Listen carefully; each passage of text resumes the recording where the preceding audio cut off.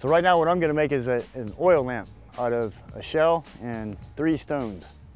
See, so when you put the 3 stones together, it's supposed to look just like a crab. And then I use these bracket funguses, which is a fungus that grows on the trees. And here's one that hasn't been cut up yet.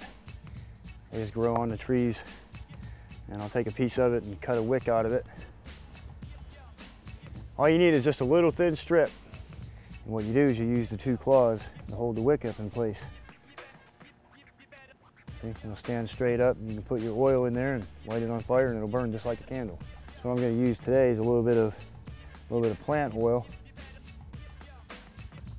And you just pour it in there and fill the shell up. You know, you don't want to pour too much in there, make it overflow.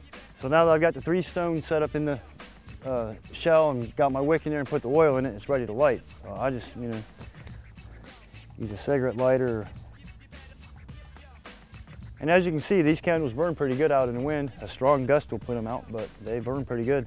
And if you use the right kind of wick, like bracket fungus, or if you don't have a bracket fungus, you can use jute twine or cotton, you know, a piece of cotton from your shirt, do the same thing. And this is especially useful if you're at home and the power goes out and you don't have any candles and don't have flashlights or anything. You can make one of these in a matter of minutes and still have light.